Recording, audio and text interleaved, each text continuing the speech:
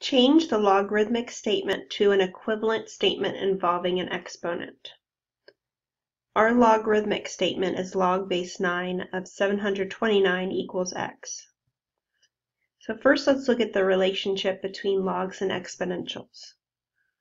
If we have a log equation like y equals log base b of x, the equivalent exponential equation would be b to the y equals x. Let's take a closer look. The base of the log will be the base of the exponent. The log always equals the exponent,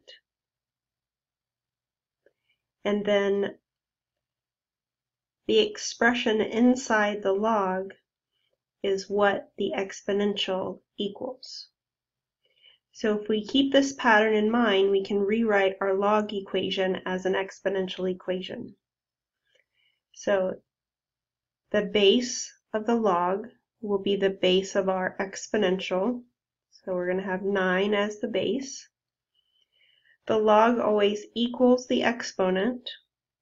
So this log equals x, and that will be the power on our base.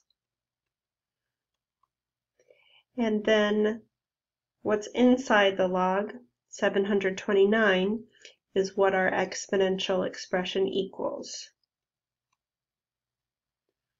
So the equivalent exponential equation is 9 to the x equals 729.